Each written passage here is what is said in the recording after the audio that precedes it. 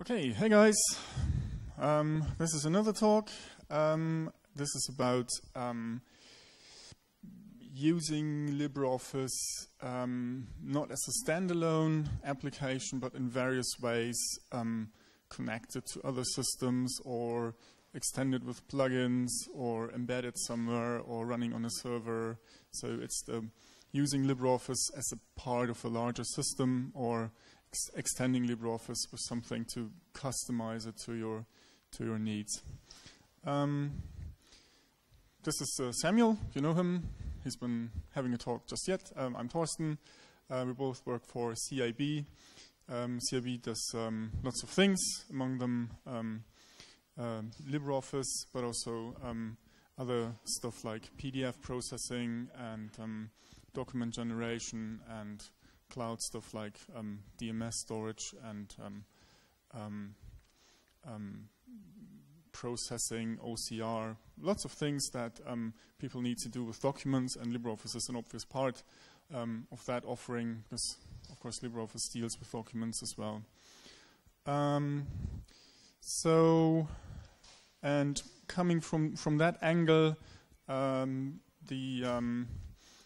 are various areas that we have. CIB as a company works on integrating LibreOffice, so we come from a perspective here that we actually use that both inside the company and at customers. So hopefully we can give you a little bit of insight into this whole LibreOffice as a piece of the puzzle, or LibreOffice as a Swiss Army knife toolbox thing to use for anything that you need to do with documents or document processing. So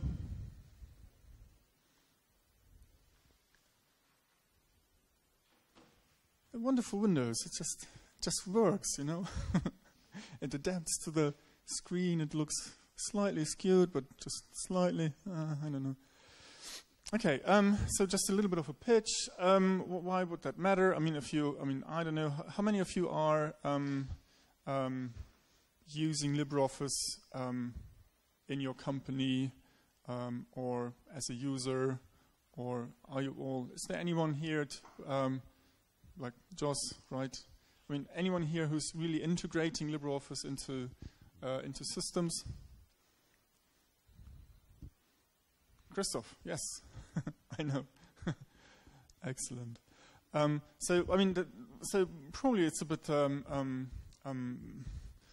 old for Athens to most of you, but for the sake of the audience that will watch the video, it's really cool to have something like LibreOffice with a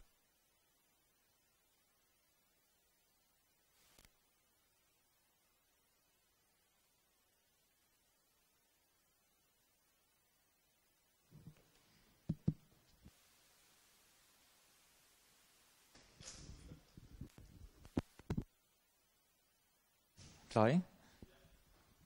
So it's just me. Sorry. Magic hands. Okay, right. So it's just wonderful to have something like LibreOffice, and it would be stupid not to use that. And I mean, if you look at this is a Future of Open Source survey. LibreOffice turns out to be even before the Linux kernel, and I mean the Linux kernel is the poster child of reusing that everywhere and running everywhere. So LibreOffice should really be that as well. Take it and run it everywhere and use it for anything that you need to do when it comes to document processing, document rendering, document conversion. Again, it feels a little bit, for you it might feel a little bit like old. Hello? Ah. Sorry. Right, so it's really a trend, and I hope to ride this trend for much longer, and it's really encouraging to see what people are doing with LibreOffice all over the place, and I think it's not the end of it, but just the beginning that we're seeing here. And again, trend.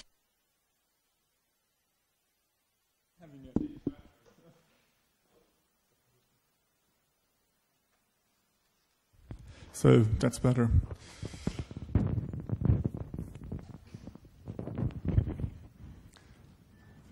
Right, so come on.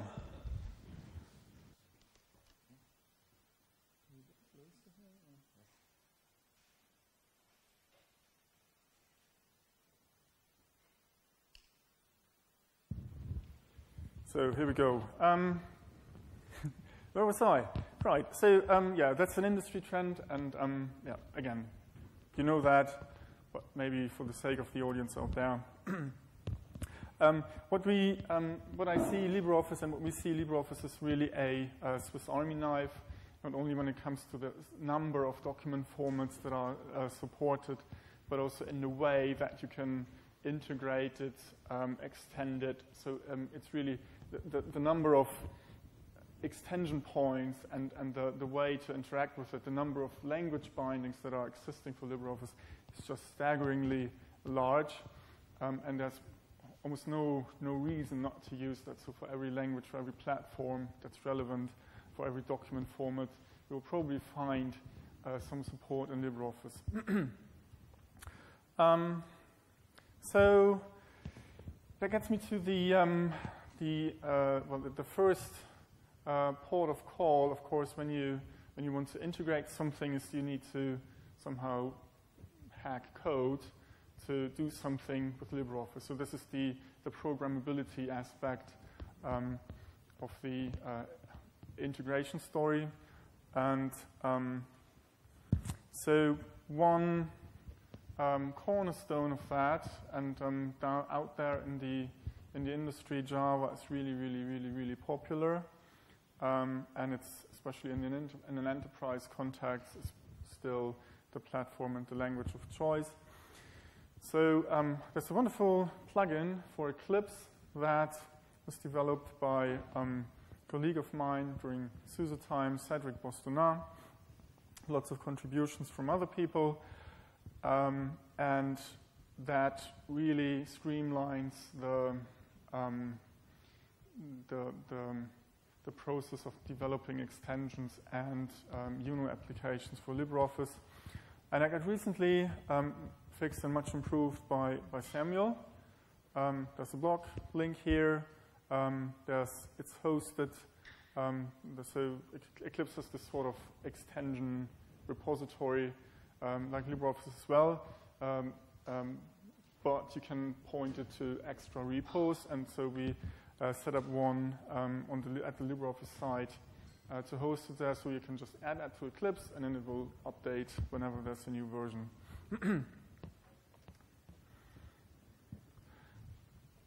Want to take that over? Okay. Maybe it worked better for you. Okay. Yeah, we already saw a little bit of the Eclipse plugin in my last talk, but the focus there was on extension development. Now I want to get a little bit more into all the features of the Eclipse plugin. Yeah, as you can see, it's wizard-based extension development. We didn't see the wizards yet. We will have a look at them. So you don't need to create the IDL files by hand, all the services and interfaces, and lots of stuff where it helps. Yeah, deploy on press of a button and debug. That's what we already saw. Yeah, so we'll go over to the demo. I'll just switch this. No.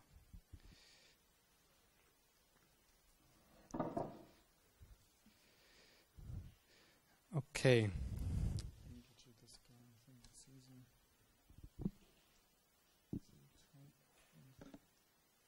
Thank you.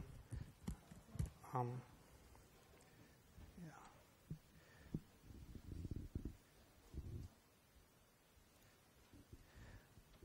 Okay, I think I'll double the screen.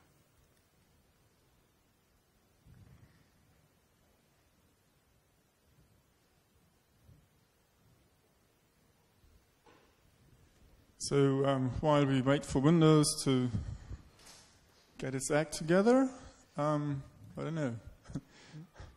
So Again, the question perhaps to all of you. So, who ever wrote an extension for LibreOffice? This one? It's quite a number of people. It's like 10, 15 people. Which language did you use? Java? Basic? Python?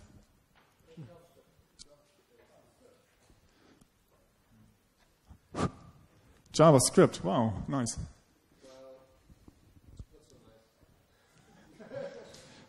So if you would do that again, would you pick the same language or something else? How's the Python experience these days? Okay-ish. Yeah, I will get to that. Okay, I need to.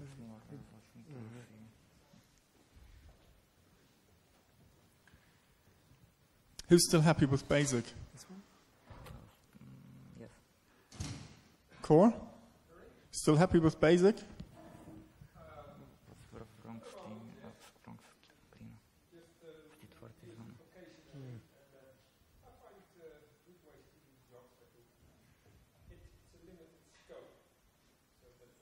Yeah, you should probably, if it's more than, I don't know, 2,000 lines, you should probably stop for Basic, or no? So what's your personal limit? It's not a line count, but it's, I think it has to do with complicated integration. Just give a summary, Thorsten. We get distracted. The question was, what are my limitations with Basic? It's not so much the line count, but it's more if I try to do much integration stuff or not. And it's all within the LibreOffice components that the work happens. Okay, so Samuel seems to be ready. Let's have the demo. Okay. So, first of all, if you want to start, we go to File, New, and want some other type. And then there are the types of project that you can generate. An extension project, that's what we already have seen. Client application, that is if you want to connect from an application to an existing LibreOffice instance. So it's not in LibreOffice, but to connect from it externally. And URI-based, this is something I don't really understand. It's like you can use to build your own application. Is that right?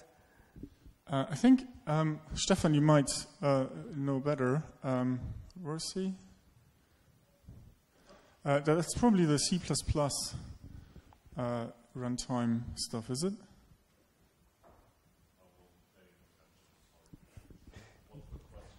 So what is this URI-based application? What is the purpose of that? Yes, you can have applications, standalone applications that use the URI. So you can, for example, have an application that doesn't need to be an extension to LibreOffice. It can also be a standalone application that then connects, or it does not even connect to LibreOffice. So you can build your own application on the UNO. On the UNO infrastructure, yeah, Okay. yeah. Okay. So that's probably that one. Probably not, no. Okay.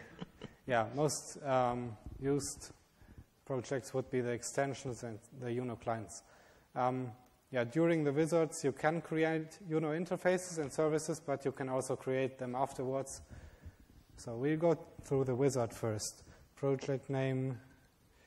This is our LibreOffice Conference extension.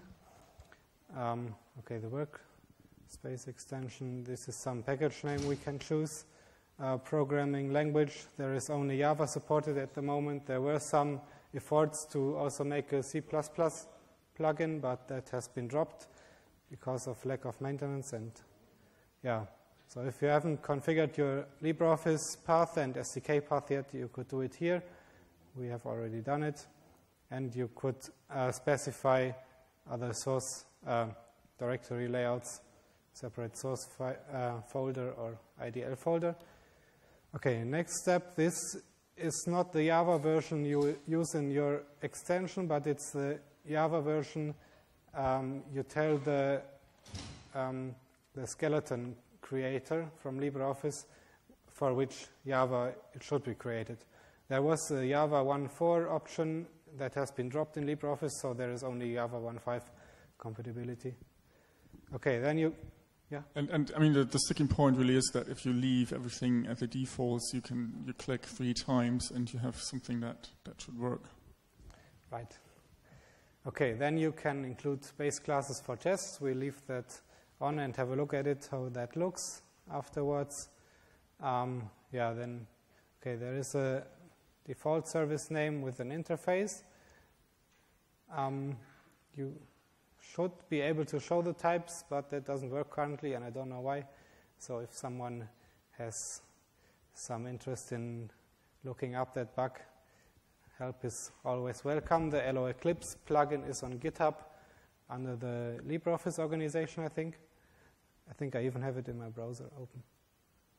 Yeah, we sort of adopted it. So it was kind of, I think it was on SourceForge, somehow lingering somewhere, and so we just adopted it.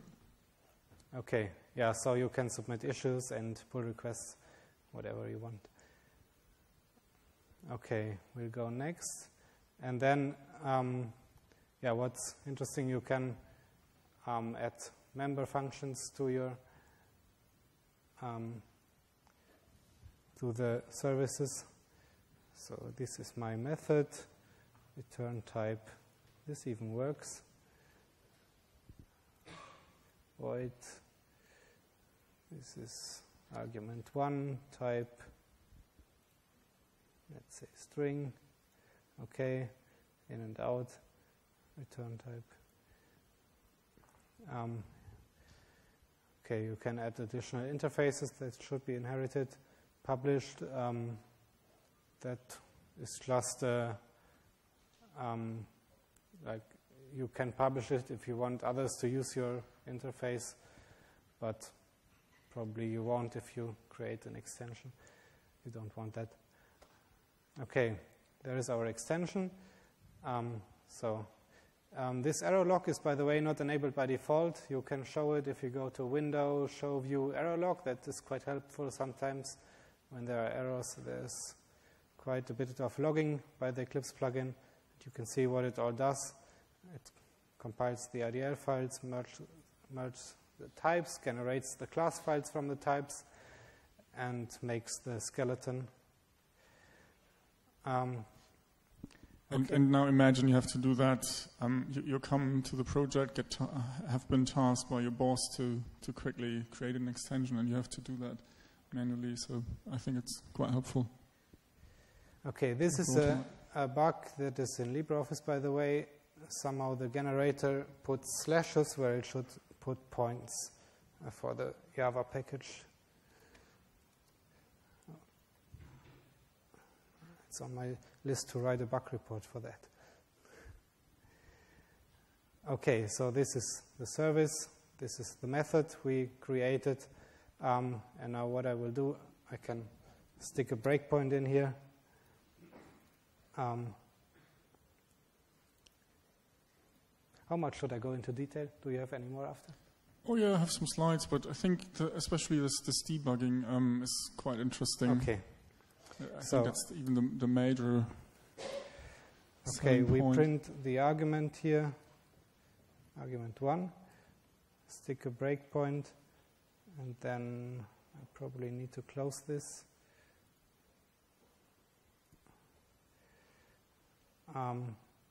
Okay, so we want to deploy it. We create a new debug configuration or run configuration, LibreOffice application. Select the project. There is only one. The others are from my former experiments. Give it a name. Yeah. Okay. Now it has been deployed, hopefully. We check in the extension manager. It's not activated yet. Okay. Yeah, this is shown by default when there's no description, but that doesn't matter now. Okay, so now if we want to instantiate this service, we can just make a macro. This is my service. My service equals create uno service. And then we take the name from here.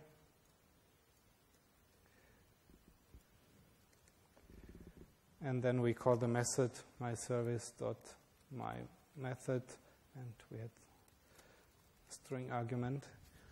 Okay, then we run this, and Eclipse switches to debug mode, and we are here and have our string, some string. Yeah, that's very helpful. Okay, that was the extension wizard and what you can do with the I mean, that's the kind of developer experience that especially Java people are used to, and yeah, you can of course do that manually. You can just give the JRE arguments and tools options so that it connects to your debugger and waits for it to connect, and then. But it's nice to have, because there are so many moving parts, to have that in one extension. Need to open it again. I close the presentation. Go to recent files also. LibreOffice.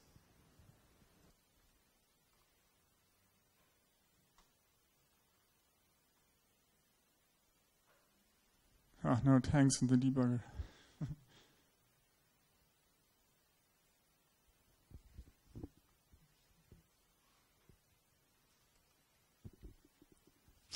Okay, so I don't have much time left, but what I'd like to highlight. So there's the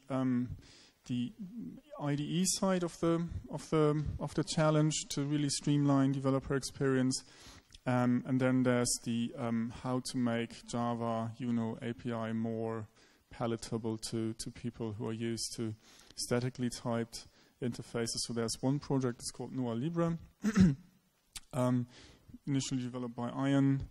There's that's also in the LibreOffice GitHub repo by now. It's wrappers around API. It's used by a number of projects, including 2 open source ones, which is GNU Accounting and Therapy. GNU Accounting, well, it's accounting software. Therapy is a doctor's office patient management system. And Noah focuses mostly on embedding LibreOffice as a Java bean. So you build an application around it, and you have LibreOffice running in the middle as part of the user interface. Another one is Jaxo. That's also a wrapper around the rather arcane, or for people not used to it, arcane API, but it's more focused on extensions like running inside LibreOffice. Lots of further resources here. Obvious further work is extend things like Noa Libre, because it's just a small fraction of that that's currently nicely wrapped. Have more training materials. So thanks to City of Munich, there's excellent materials that need to be somehow reviewed, perhaps translated. Then the question, Star Basic. So that's what was one of the reasons I was asking, who's still using that. So the, let's say, developer experience is a bit old school these days with the built-in IDE. So question is if people are using that still on a larger scale, if it would make sense to look into or scope what it would take to give any of the existing IDEs like Eclipse Star Basic support. Versus the general question whether Star Basic is for smaller things, then the IDE might be okay, and if you want to do anything serious, then just use Python or Java. Python itself is up and coming, I think. So you can, with IDE support, you can develop quite nicely with it.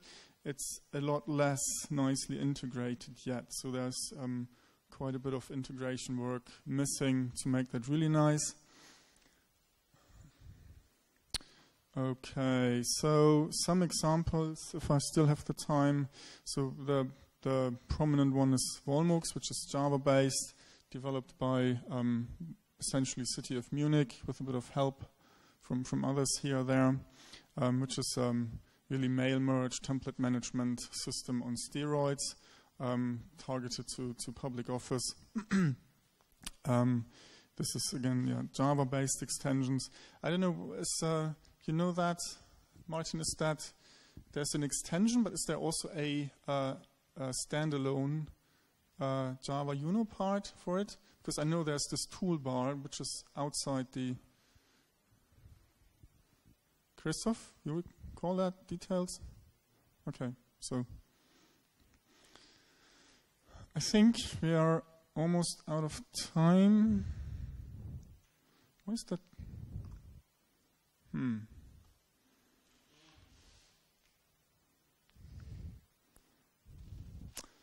Okay, so Volmux then, well, there's another example for that we're working on for a customer. Samuel did that largely, so this is just connecting LibreOffice to an existing DMS. So we're just translating from one system to another with a bit of UI for round-tripping metadata, etc. Then there's macros, like really star basic macros for routine tasks. Somehow there's a slide automating set. That's an example from the City of Munich, where there's just a CSV import into writer documents. So yeah, just to give you some examples of what CIB is doing there.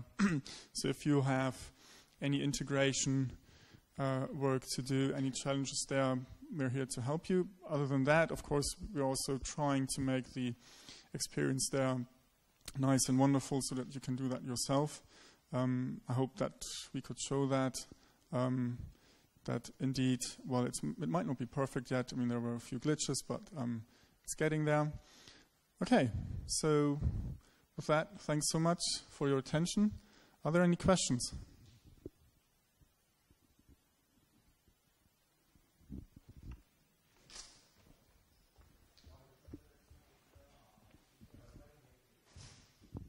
Sorry, this might be the basic question, but I didn't really understand. What's the exact purpose of this extension for connecting to internal DMS? Because as far as I know, LibreOffice supports some general type connections such as, Fresco, whatever, C, MIS, and so on. So what's that? Yeah, that was a very custom document management system with very special features. It was for the courts in not Australia, in Austria. Yeah, and so they needed a custom solution. It was not working with the existing protocols. Yeah, so in this case, it was just easier to customize LibreOffice versus re-implementing or customizing the DMS. Just more economic. Maybe one last question, if we have the time, if there's any. Okay, thanks so much. Enjoy.